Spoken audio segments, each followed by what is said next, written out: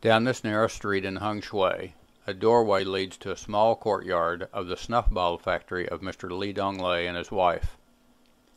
Initially, inside painted snuff bottles were made either from natural rock crystal or blown glass. In the early 1980s, Wang Guanyu recommended the use of a man-made rock crystal, a very optically clear glass that is very similar to what would be used to grind telescope lenses. This small factory receives this glass in bricks. In this courtyard, these bricks are stacked outside, waiting their turn in the hands of these artful carvers.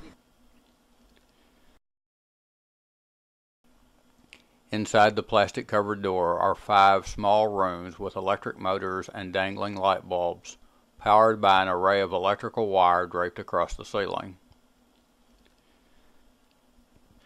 The first room, about 8 by 10 feet, is merely an entrance area with one small wooden table and chair.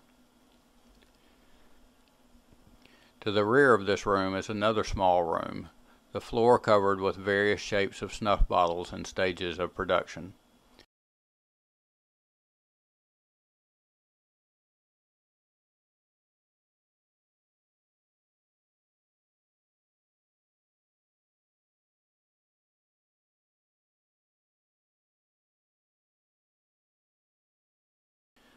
The work of carving goes on in 3 only slightly larger adjacent rooms.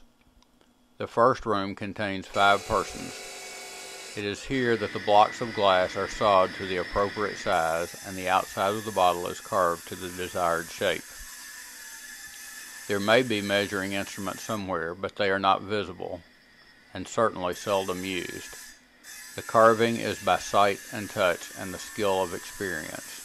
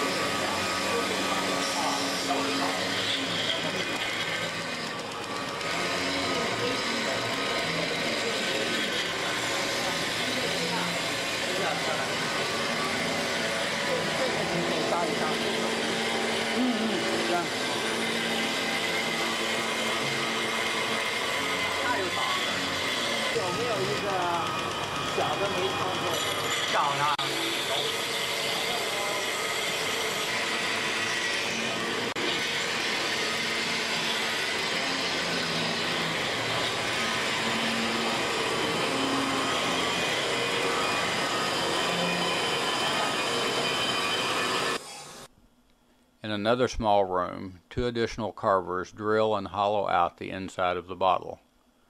From here it goes back to the first room where the inside is filled with iron filings, grit, and small steel balls, and placed in an agitator to frost the inside of the bottle. This helps the inside of the bottle hold paint so that the peeling of paint seen in older works does not occur.